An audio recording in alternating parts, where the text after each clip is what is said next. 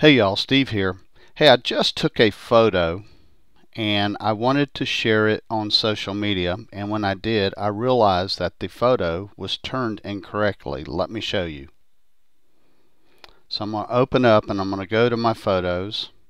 I'm going to go to my camera roll and I'm going to select this particular photo. Now, as you can see, the photo is turned incorrectly. I want to turn this photo 90 degrees and I want to share it on social media. So basically what this was I took a picture of a hammock that I just bought at a real good price, and I wanted to share it on Twitter.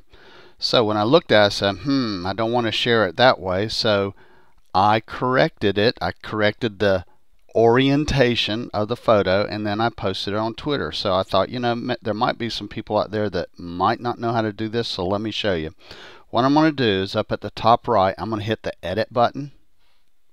Okay, now I get several things that I can do, but I want to hit that little crop icon to the right of the cancel button. So I'm going to tap the crop icon.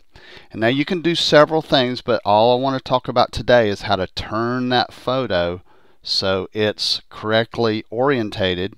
I think I'm saying that word right. If I'm wrong, forgive me. So above the cancel, see the icon with the little square and the arrow? Watch this. I'm going to tap it, and it turned the photo the way that I want it to be turned. If I kept turning it, you can see it'll just keep turning until you're happy. And when you're happy, click the done button. So now I can share this photo on social media, and I don't have to worry about people cocking their heads to the side. So there you go. A really quick iPhone tip with your photos, how to turn them so you can post them on your email or social media. Okay? Hey, I hope this was helpful. I'm Steve. I'll see all of you in my next video.